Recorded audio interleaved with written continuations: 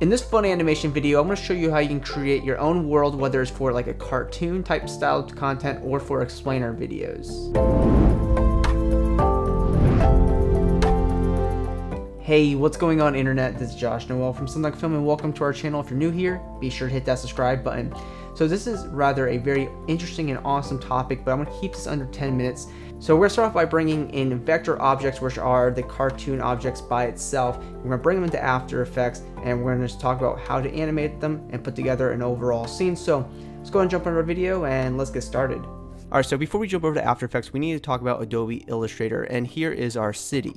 And I downloaded this vector for free. I will link this in the description. There's literally thousands of city vectors on this website that you can download for absolutely free, and you'll be able to bring them into Adobe Illustrator. So once you have this file downloaded, you'll need to bring it into Adobe Illustrator. Illustrator is mostly mandatory for doing this type of animation. So when we have our file in here, the first thing we need to do is go to layers. First thing we do is go here to layers and see like what's separated from each other, and we can open up the layers here and be like, okay, we need to keep going in here and just kind of take a look where everything is at. What we need to do here is come here to the bottom and create a new layer, and this will just be layer 3, and we need to start set these objects into their own layers because everything's grouped together at the moment. So one thing we can see that we have all these clouds here at the top that I'm turning on and off. So we can grab all these layers here and bring it into our layer 3, and we'll turn off our clouds and continue to make sure they're all in that layer. Boom, so there's all of our clouds, and let's go ahead and rename this layer to clouds. So boom, clouds are separated in their own layer. We can go ahead and create another layer and find another thing that we can separate. So here's the street, so perhaps we can find this car right here, this truck, and we can put this in its own layer and rename this layer to truck. Boom, create another layer, we could put this car in there, rename this to car. And the reason why we're doing this because we need to have this completely organized for After Effects. If we don't do this, that means everything's going to essentially be one layer, and we don't want that. We won't be able to individually animate this city. So now we have to come here and look at the buildings and start isolating them.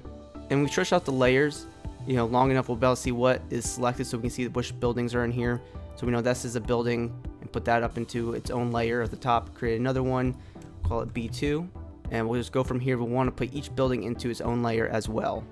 So I have pretty much all of our objects layered into their own layers here at the top. So I have all the trees, I have pretty much all the front buildings here. I didn't put the back buildings, and I have our cars. And one thing I want to take a look at here, if I disable this car, you can see that this shadow actually is not in that layer, and we need that shadow to be there, or that shadow is not going to get animated.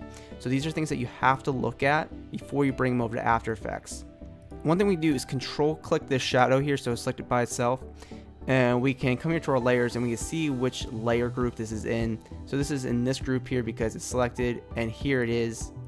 We want to make sure we bring this path to our car layer and make sure it's organized underneath our car.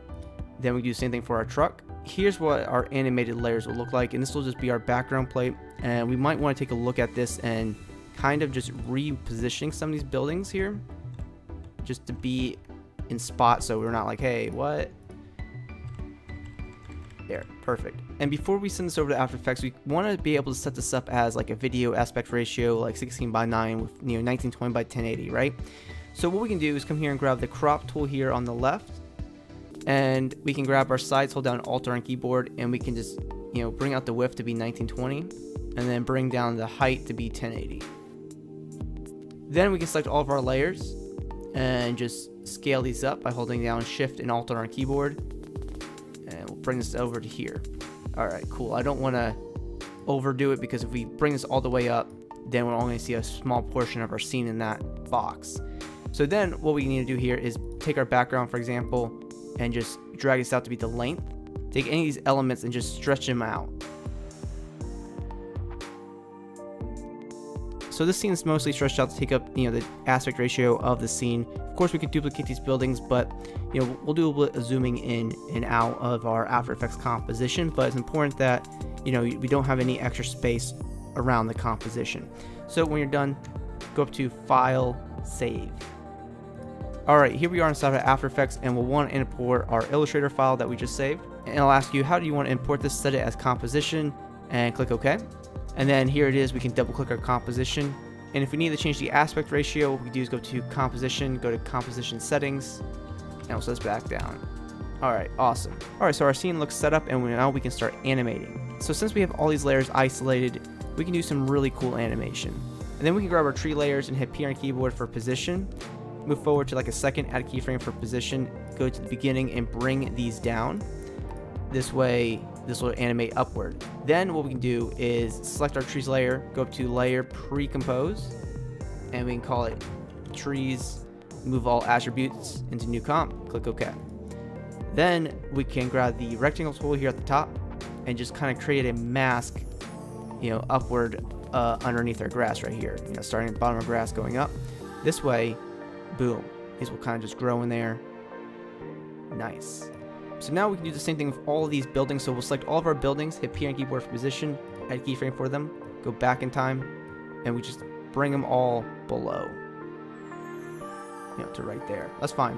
Then we can pre-compose all of these buildings and just call it buildings. Click OK.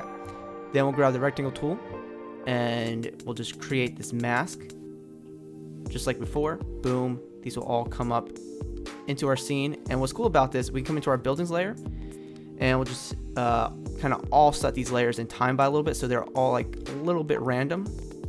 They don't come in at the same time.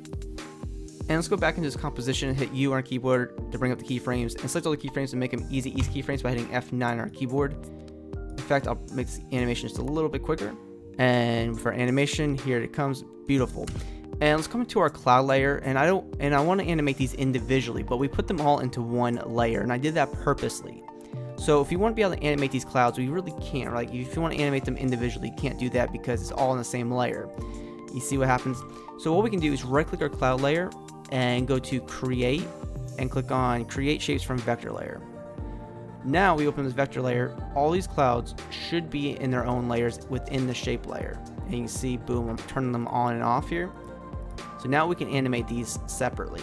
And we didn't have to do so much layering inside of Illustrator, so this helps us save some time. So we can go into our shape layer here, the clouds, go into contents, go into group 1, and go to transform group 1, add a keyframe for position.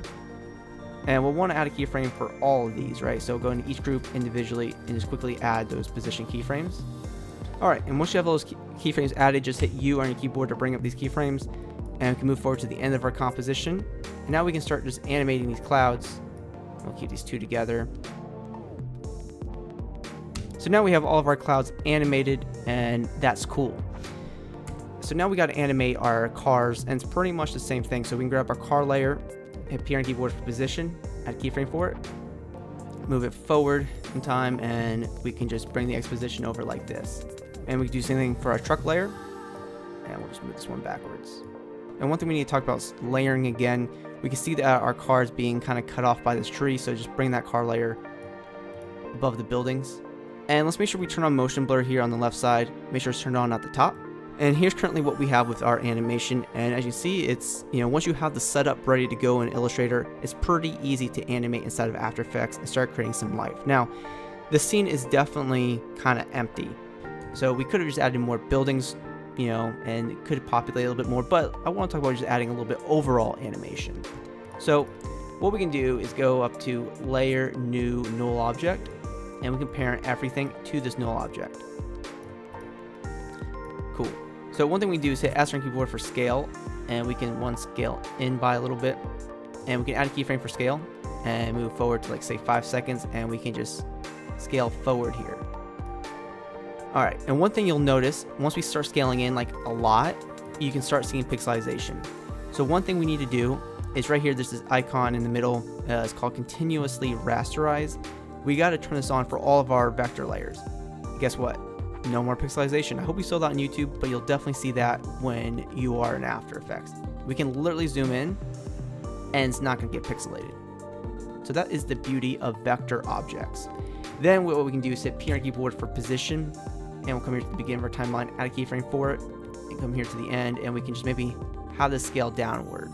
And now overall, we have our nice city animation that you can overlay with your own cartoon narration, or if you're doing an explainer video that requires this sort of animation, then you're able to do that. So depending on what you need, and specifically the license you need if you're doing like commercial projects, That website that we talked about, freepix.com, probably won't work for a client project. However, one resource that I use on all my projects is called Envato Elements, which is a subscription-based website that has over 1 million templates, ranging from stock footage, ranging from After Effects and Premiere templates, royalty-free music for your projects, and specifically for this, they have tons of vector graphics that you can easily bring into your project. So if we're looking for city, we have many templates to choose from. And one template I want to take a specific look at is called Pixityland, which allows you to easily use pre-built animated scenes, whether it's a cityscape or a shop or an office, and allows you to populate them with actual animated characters that you're able to put together yourself very easily. So if you're working on this cartoon styled animation, whether it's for the explainer videos or for your own narrative work, you can easily be able to take this project file and you can choose from a variety of different animated scenes and be able to build out your character from a selection of accessories and animations.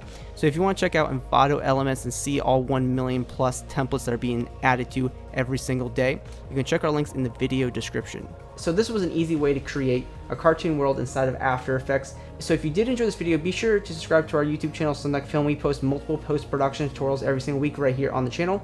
You can also hit me up on my social media networks. Those links are in the video description, and always be creative.